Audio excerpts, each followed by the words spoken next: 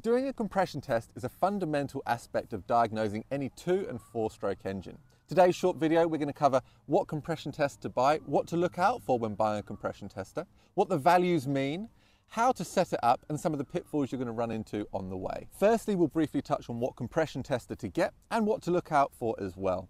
Don't make the mistake of using an automotive style compression tester in your small engine, because you'll find that the readings will be much lower and you can end up chasing your tail because of it. The main difference between the two is that in a small engine compression tester, at the end of the adapter that goes into the spark plug hole, you'll actually find a Schrader valve.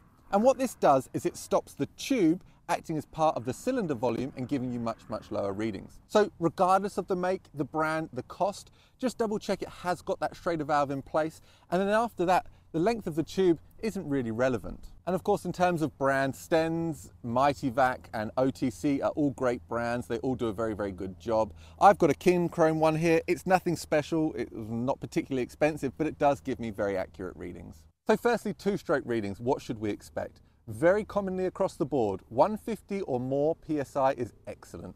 Between 120 to 150 is acceptable, and then less than 120, you'll probably find the engine won't actually run. With a 4-stroke engine, especially in OPE, we'll often find an ACR, and that will release the compression that's formed, and it can be tricky to get an accurate reading. My preference is actually for a 4-stroke to do a leak down test rather than a compression test, but a compression test is certainly an acceptable test to be doing. Just bear in mind it might be surprisingly low.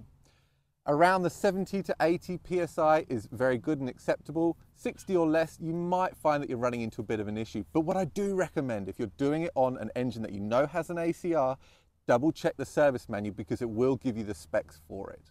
Now I'm going to do this test on this chainsaw, and it doesn't matter whether it's a chainsaw, whippersnipper, leaf blower, weed eater, whether it be a lawnmower, the process is identical. The first thing we need to do is to actually install the adapter and the tube. So in this case, I'll pop the cover off. Top cover comes off. And now we'll take the spark plug out. Unless stated otherwise in your service manual, do the compression test when the engine is cold.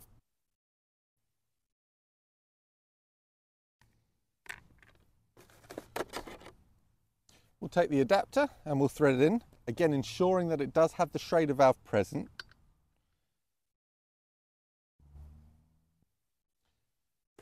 And then with our gauge, we'll just make sure it's zeroed, so we'll release any compression that's built up there. And I'll put the adapter in, or the tube in, to the actual gauge itself.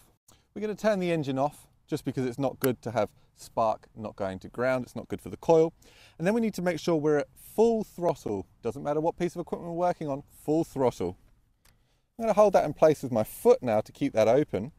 And I'm now going to pull the engine over as many times as it takes until that gauge stops increasing.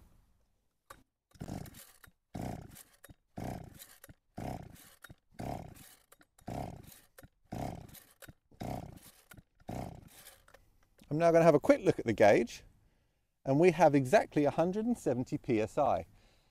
That's a fantastic reading for this engine. This is an old engine, though I have revamped it with new rings. I've gone over the whole thing, so that is somewhat expected, but also it's really good to see anyway. Don't get too hung up with how quickly this needle rises. It might take you 10, 15, even 20 pulls to get that needle to stop. That's not necessarily a reflection on whether you've got good compression or not. It could just be the fact that you're using a much longer tube. And it doesn't need to hold this reading. Don't get confused and think it needs to hold this for a set period of time. It doesn't. It's not a pressure or a vacuum test. It'll hit that number. If it slowly bleeds down, it's just your Schrader valve leaking. It's not a problem. And of course, caring for any tools, make sure you take all the pressure out, put it back in its storage case. Don't drop it. All the obvious things when you're dealing with precision pieces of equipment. So some of you are going to say, I've got 80 PSI and my 2-stroke's running great. I've got 90 PSI. I don't doubt that the engine's running. But what I do doubt is the accuracy of your compression tester. Like we spoke about before at the beginning of the video, there is a difference between the automotive style without the Schrader valve or one with small engines that has the Schrader valve in it. A couple of other little things. You might find that actually your Schrader valve is present, but the spring is very stiff. It's not suitable again for small engines. So you might find that you've got the Schrader valve, you think you've got a small engine compression tester, your compression could still be low on that dial, the engine still run, and it could be as simple as the spring pressure is too much to overcome and you're getting a low reading because of it. And of course, the compression test is only one of a number of different tests when it comes to diagnosing your 2- and 4-stroke engines.